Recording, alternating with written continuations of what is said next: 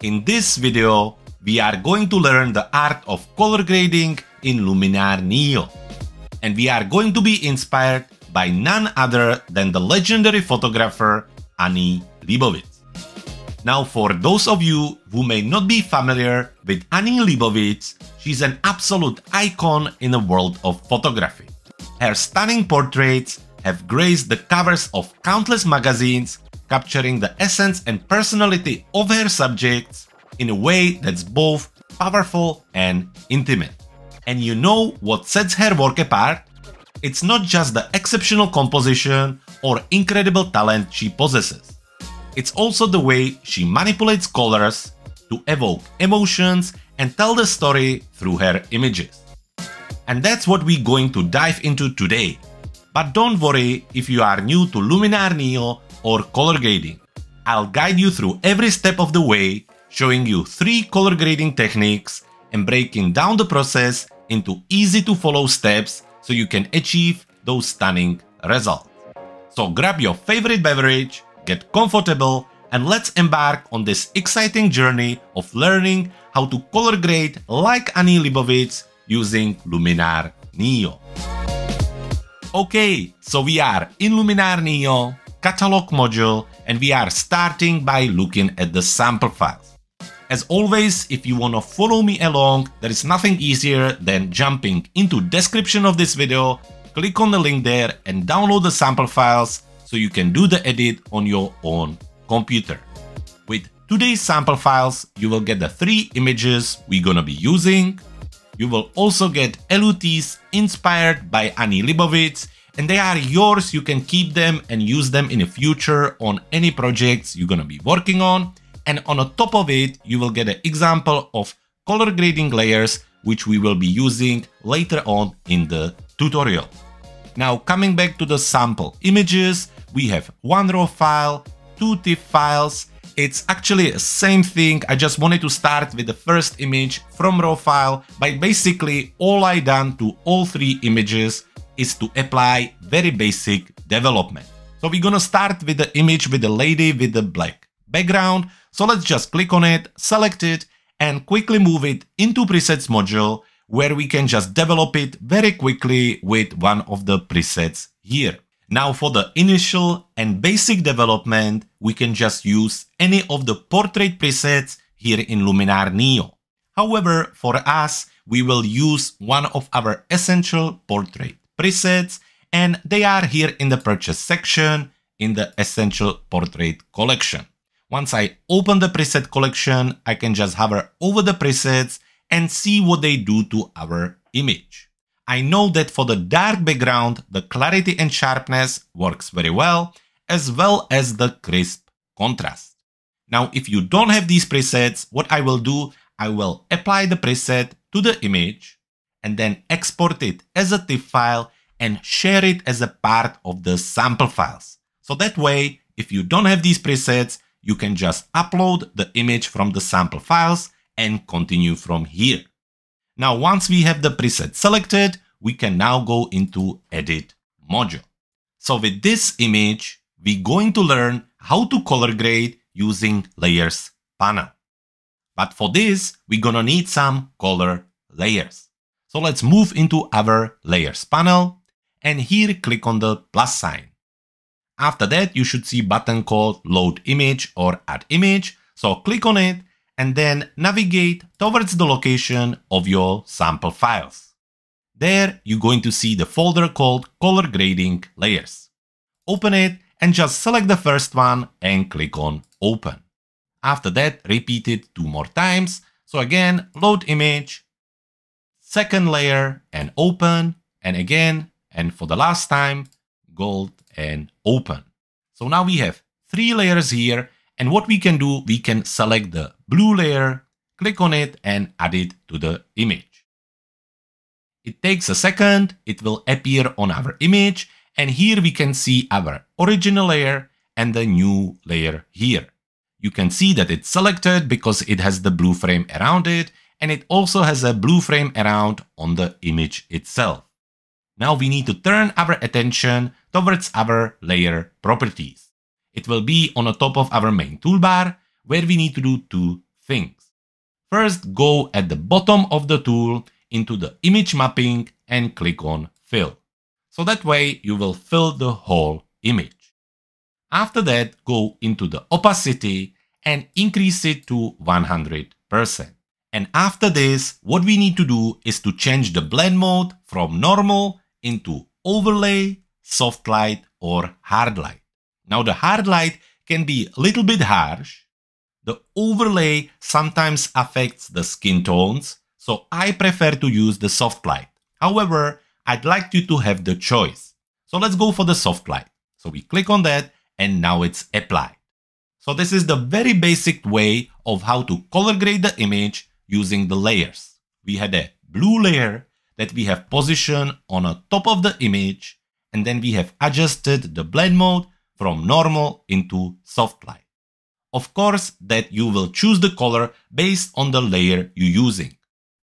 Now to push this technique even further, we can now use it in a combination with masking. So let's go back to our layer properties, still making sure that our blue layer is selected. So here in the layer properties, click on masking and click on brush.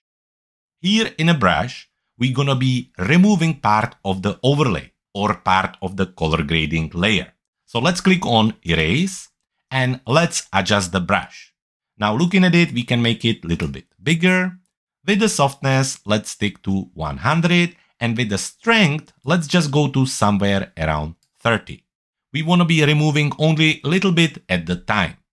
After this, we can come back to our picture, and I will not make a great selection, but it will give you an idea. So now I will brush over the face, and as I'm gonna start to do that, you will see how I'm removing the blue from her face. So something like this. It's a little bit better. We can brush a little bit more on the top. And as you can see, by doing that, I'm bringing some of the natural colors back, removing the blue from her face. Of course, that you can continue. You can maybe brush over these highlights here, again, removing some of the blue away. You can, of course, brush over some of the other parts of the image. However, I think this proves the point of how you can use the masking to only color grade a specific part of the image. Now to push it even further, we can use multiple layers on the top of our image to color grade it. Let me show you how to do this. Let's go back to our layers and here click on the plus sign. In our Mine Images section, click on the golden layer and apply it to the image. Once it's there, very quickly jump into the layer properties, increase the opacity to 100, click on a fill in image mapping, and after that adjust the blend mode from normal into soft light. Now it's way too strong, so to adjust this, we're gonna go back to the opacity and bring it down. I usually like to bring it quite low and then just go up until I like the result. So somewhere around here.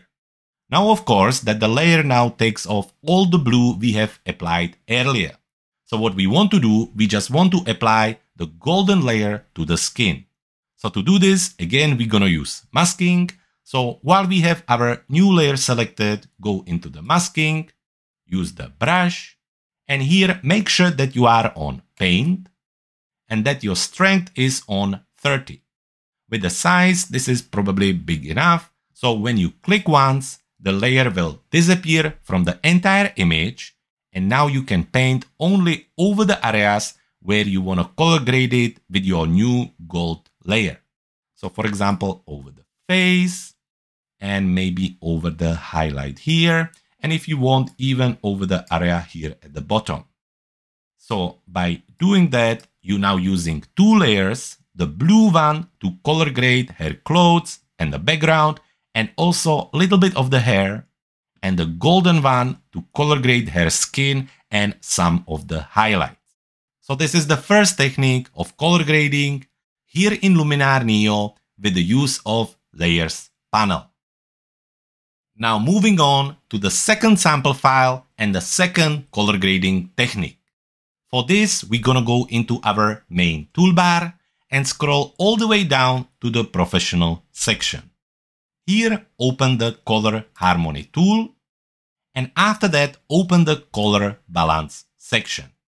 Here you're going to see 3 sliders and also gray drop-down box. Start by clicking on it and select shadows. By doing that, we will now only adjust the colors in the shadows. Now this tool is very similar to curves in a develop tool, however it's a little bit easier and faster.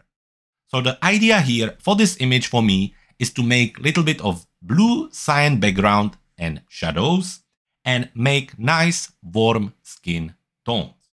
So to start, we're gonna go into our shadows. So again, we have selected shadows and we're gonna start by taking the cyan red slider, and as we want our color of the background and shadows to be cyan blue, we're gonna take the slider and push it towards the cyan. So let's push it. Usually I like to overdo it a little bit and then bring it back. Once we do that, we can now go into the yellow blue. So I say we're gonna be creating cyan blue background. So for this, now with our yellow blue slider, we're gonna take the slider and push it towards the blue. So again, we push it until we like the result. Now we can always check the before and after, and you can already see what we done. We have really changed the overall feel of the image. But for now, this is just for shadows. So we need to change the shadows into the midtones and continue with the same idea. We're gonna take our cyan red slider and bring it down. And let's see, maybe just somewhere around -20. And similarly, we're gonna go into the yellow blue and take the slider and bring it up. Again, as always, double check the before and after. And I really like where we're going with this. Finally, we're gonna go from midtones into highlights. And with the highlights, I don't wanna change too much. And the reason is that often the highlights includes the skin. So if I take the cyan red slider and start to push it down, you will see that I apply the cyan even to her skin tones. And I don't want to do that. I want to keep it natural. But if you like it that way, then go ahead. So we're going to keep it that way. And what we can do, we can actually go into the yellow blue slider and bring the slider down a little bit to bring back or add a little bit of warmth into the skin. As always, we can check the before and after, and I quite like it. Now don't forget that just like with the first technique, you can also use masking here. So for example, we could click on masking, click on brush, again use the erase, bring the strength down to let's say 25, and now just brush over her skin and remove a little bit of the blue cyan color from her skin. So again, with the help of brush, you can color grade a specific parts of the image. And finally, the image and technique number 3, where we're gonna be using the power of LUT to color grade our image. To do this, we have the third sample file in front of us. Again, we are in the edit module, and we're gonna go into our main toolbar, creative section, at the home of LUTs, the mood tool. Click on it to open it and start by clicking on a choose LUT gray drop-down box. Inside, click on add custom LUT file and then navigate towards the location of your sample files where you should see folder called LUTs. Open it and select all the 4 LUTs that come with this class. After that, click on add, and it only takes a second and they get imported into the application. To access them, again, click on the choose LUT drop-down box, go into the custom LUT, and now by hovering over the overlays, you will see what effect it does. So fine art is kind of brown, cool, really nice blue color. Silver is really nice as well, and light blue, which in this case, because of the light, actually gives us a little bit of green. So we haven't tried green before, so let's select it. And after that, we can play around with the amount. So if we think that this color grading is a little bit too strong, we can adjust it, bring it down or up, whatever you like. I think for me around 90 is good. After that, we can move to the contrast slider and play around with that. We can bring it down to make it more flat, or we can really push it and make it more contrasty. And finally, the saturation slider helps us to bring and recover some of the skin tones by bringing it up. Something around 35 works for this image. And once we have it set, we can now check the before and after. So with the use of LUT here in the Mood tool, you can really easily color grade your image and then fine tune it with the amount, contrast, and saturation sliders. Just like with the other techniques, you could now use the masking to apply this color grading only to the specific part of the image. If you would want to apply multiple LUTs, all you would need to do is to close the Mood tool, open it again, choose different LUT and apply it to the different part of the image or on the top of the original LUT.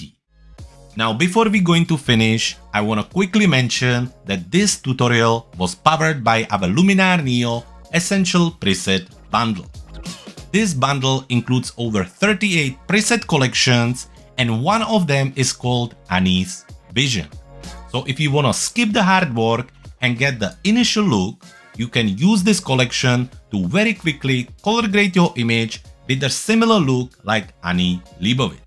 All you need to do is to hover over the preset. Once you like the look, you simply click on it and then you can adjust it in the edit module to exactly what you want. If you are interested in this collection and the overall bundle, you can find more about it at cleverphotographer.com. And to get the best possible price, follow the link in the description of this video. And there you have it. If you want a copy of our popular Luminar NEO shortcut cheat sheet, there is nothing easier than heading to our website cleverphotographer.com/LuminarGive. While you're there, you can also check out one of our popular Luminar NEO products, or you can stay here and watch more videos about Luminar NEO. For today, I hope you enjoyed this episode. If you did, please make sure that you like, comment and share on this video. And also don't forget to subscribe to our channel so we can keep creating content like this. For today, thank you very much for watching. My name was Jakub and I can't wait to see you in the next video.